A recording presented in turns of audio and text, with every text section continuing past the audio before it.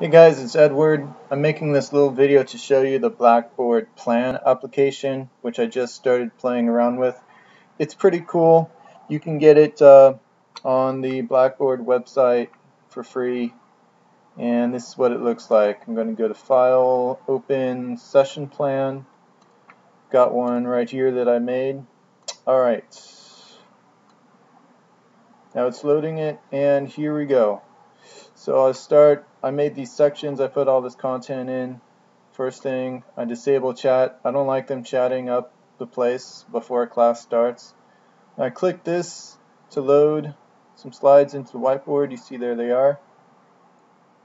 I can start recording here, but I'm going to skip that.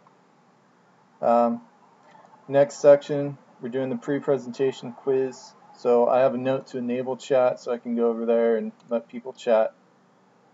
Load a quiz, which if you haven't done that before, you can make one. You just have to go into a file, new quiz, and make a little quiz. I have not used it with students yet, but this will be my first time.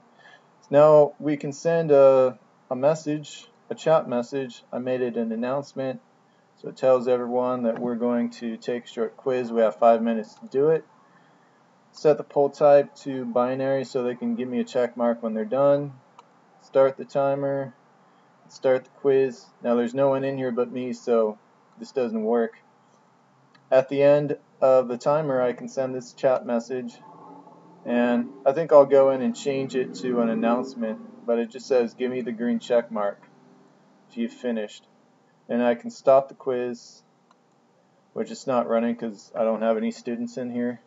Go on to the next section. Here I have a link to go to the next screen. And then you give yourself these little text reminders of what to do. So I published the quiz results, which for some reason you can't put that into the planner. So I'll find out how that works when I do this. Review the questions and then pause recording down there, and we're done. So it's a pretty neat application. It looks like this. Here it is. So you load the files that you're going to use, and you basically hit the little action button here to choose an action, something that you could do through Blackboard Collaborate. But instead of going to the menus and fumbling around, you're just going to click right on down this list. Alright, hope this helps some of you out.